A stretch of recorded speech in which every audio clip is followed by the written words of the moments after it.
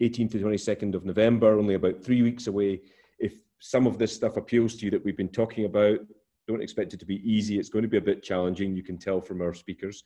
There's others that haven't been on today that were on the last webinar, but we will be having this week, which will be, yes, a busy week, but not so busy. I'll let you sort of look at that on the screen, but we will be arriving on the Monday afternoon, so you can travel in the morning on Monday, get to Scotland, quite close to Glasgow, and then a short train, and then a ferry journey. And then we'll be starting up in the first afternoon by setting some context. I'm very keen for people to arrive, and they will be arriving from very different backgrounds. We've got people from many different companies like Standard Chartered and Deloitte's and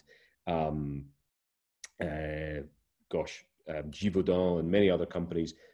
There's also some NGO people, and there's also going to be, I'm very pleased to say, some people from the Butte community. So we will have a mixture of old and young people like me, old people older than me, and a real diverse group of people.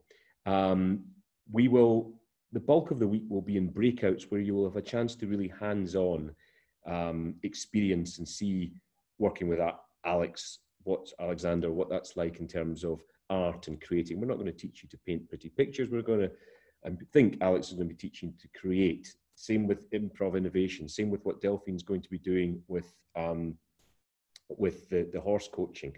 We'll have a former Special Forces soldier talking about taking us out into nature and walking in nature. What can that learn us, as we've been talking about before?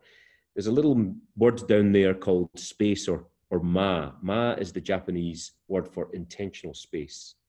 And that's going to be important. It looks like a busy week there, but there will also be a chance for you to reflect and think, and breaks as well.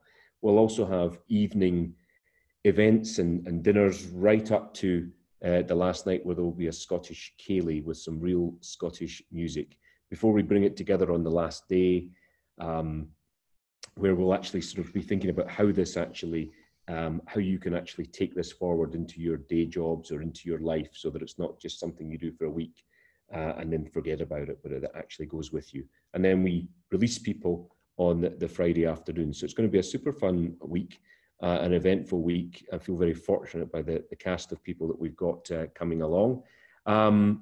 The mornings, that's the detailed agenda, which you won't have a chance to read at the moment, but can be sent out to you. But the mornings are with yoga and some meditation. Lunches are long and a chance to be out in nature. And then we have breaks before the evening sessions.